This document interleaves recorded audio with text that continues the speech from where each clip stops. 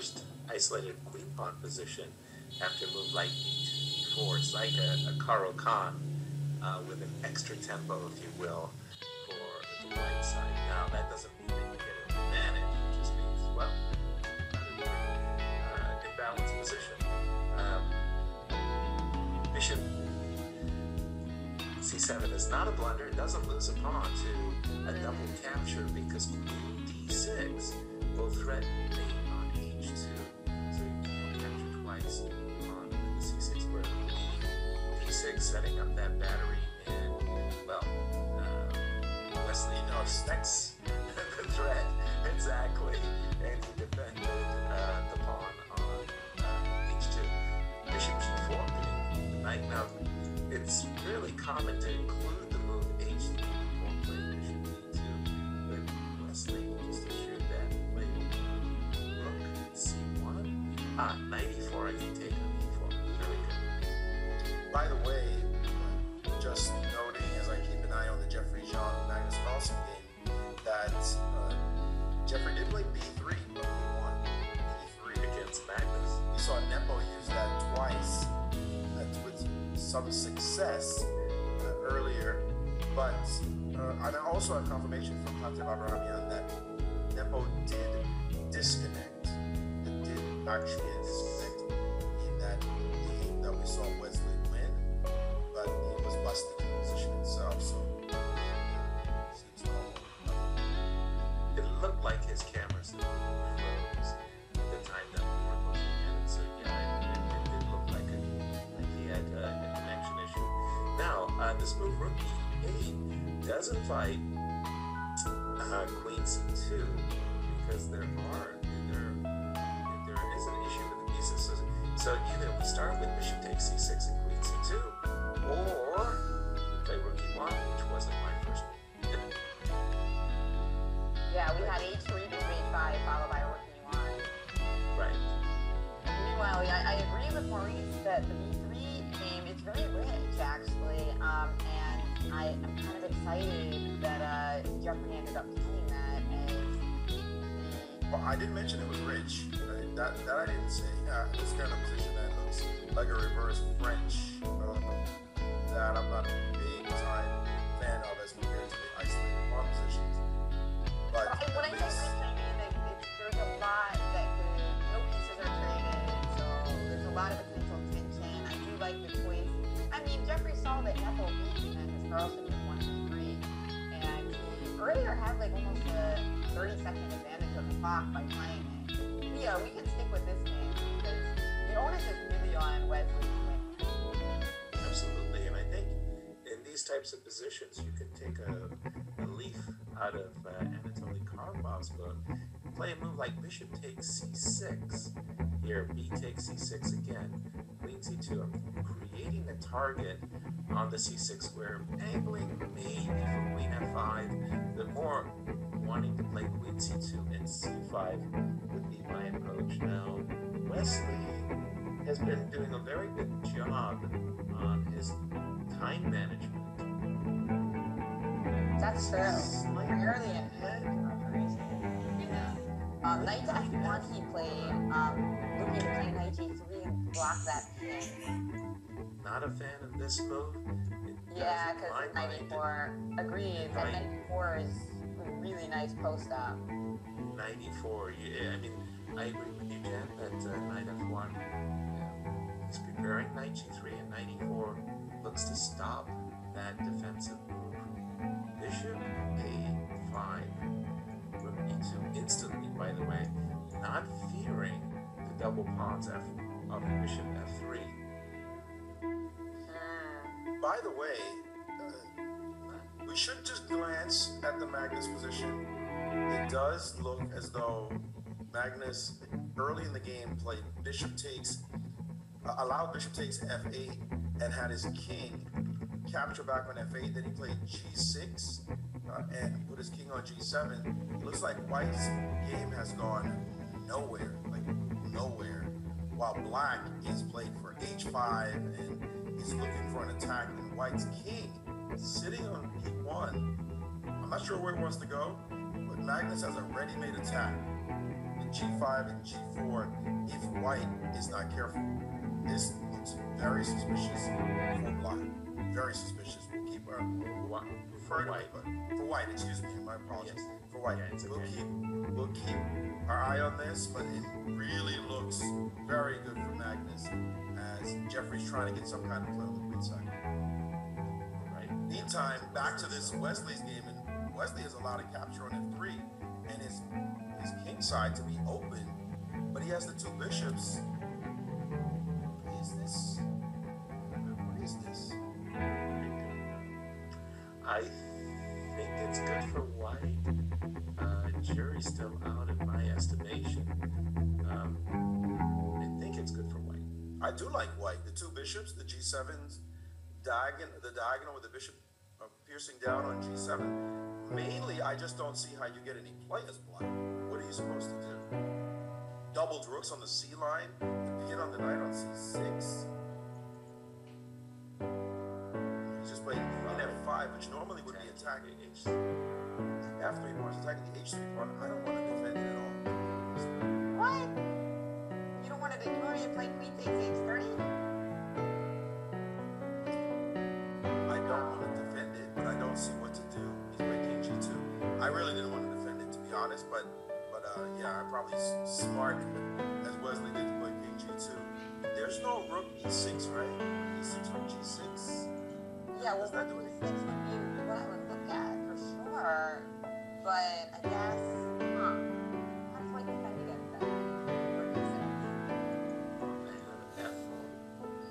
And F4 and rook check. I have knight.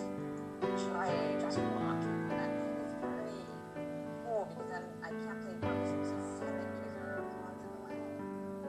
That's why you're kicking it off with that force. So what if I go after your, trying to play knight f4 instead and stick my rook on h6? Right. Another idea for white is to play bishop d3 immediately. Not sure. Rook e6 on the board. Right. Man, Wesley's got it. This is not what Wesley really wanted, even though he wanted a double-edged position, but not one where his king is necessarily exposed. Float it again. f4. So my rook h6, you can just play queen g4. I mean, or queen f3. Not queen g4 because there'd be rook g6. Excuse me. Queen f3. Good point.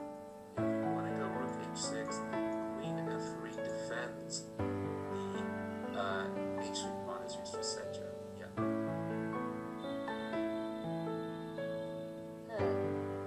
What a sharp, crazy Levon. position. Levon under a minute. Time is Levon, and he decides to play the check. Rook g6 check. Queen king King h2. h2. You're not a fan of that? You wanted knight g3. I don't know. I'm not a big. I think this knight on h5 looks kind of stupid. So knight g3 does allow its trade. Now he's provoked the move f. Whoa. f3 or I mean we're threatening queen g2 mate, so you have to do either f3 or Well, knight g3. You can't touch that knight on h5 because of queen g2 checkmate. Yeah, there is a trick. Knight g3, bishop d3. And if you check me on f1, I take with the queen. Now after bishop d3, yes, he's Oh, so you're saying caught well, the then why couldn't I just take on g3 because you're saying Well, e3 was hanging. oh By the okay way, okay By the way, Magnus is completely winning. Wesley must win this game to keep pace. As Whoa. Magnus is completely winning against Jeffrey. Look at these pawn moves that he made to completely expose Jeffrey's pawn formation. And he has different choices here. The c3 rook is hanging. He also has a potential knight f4 check that will hit the h3 pawn. So Magnus in complete control of that position, and so we're going to see he did play knight f4 in his game. Matter of fact, we should probably do a double viewing here so we can see as Magnus finishes. You'll bring it up and we can watch the main game. Looks like on the left. Wesley is cruising in cruise control right now. He's just played the move rook c5, which hit this really weak pawn on the d5, and Levon is trying for cheapos. He just played the move d4, but I think he's all out of luck. Yeah, so bring up that Magnus game, please. Just leave it on your screen. We can watch this main game. Just leave it on the analysis screen as Magnus is almost going to win. Look at that position. We see there 2 passed pawns, dominant knight. Knight d5 is threatened. So we've got the 2 leaders right now as Wesley has just gone to a7. He just taken a pawn. Magnus just played knight g2 check, forking rooks. He's going to have 2 connected passers. That game is now over. That game is over. Magnus Carlsen winning against Jeffrey Jean's 1b3. Meanwhile, Levon with only 7 seconds left now, and he's down 2 pawns. Yeah, and again, Wesley in cruise control here, as not everything's just gone perfectly. This is like insanely good for White. And there it is. You see Levon shaking his head. He hasn't given up yet, but he's not pleased with how this turned out. Exactly. Well, you get to go rook c7 and bishop d4, and your bishop is going to be absolutely fabulous on this d4 square. And here you get to go h5 and e4 and e5. It's all one-way traffic for White. Leslie showing when he needed to win. He's winning. Yeah, it's amazing, right? When somehow he forces himself to play hard, he's formidable. It's kind of like the procrastination. It's like, I don't need to do this homework now. I don't need to write this paper. But then when it's like, you need to, or you're not going to pass, you're not going to win this tournament, it's like, wait a second. You're out of here, right? Yeah. I'm getting an A. Yeah, exactly. Now, the other thing Wesley can do is go rook a7, a5, a6. Yeah, that looks like fun. I don't like this construction that the bishop could be potentially passive, left behind.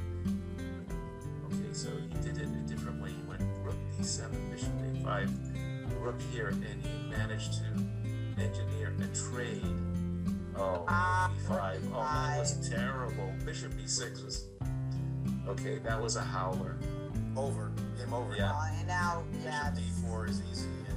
And he just outside pass pawn just matters so much in the end game. Why didn't you play bishop d4? Why didn't you play? I have no idea. Bishop d4. I held myself back from playing bishop d4. Yeah, both hands, right? Dr. Strangelove.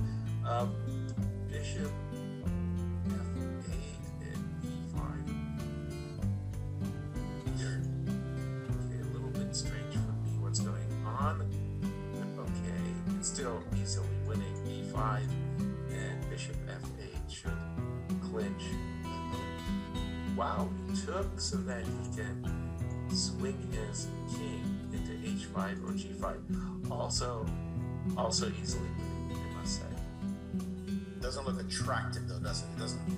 It's winning, but it feels like right. It's like might something happen along the way. No. The problem is the h pawn. You put your bishop here. You go put your king there. You take this guy, and your h pawn just goes straight up the board. And this is a good time to resign. And he has, and look at that, the two leaders both scoring victories. Matching victories, yeah.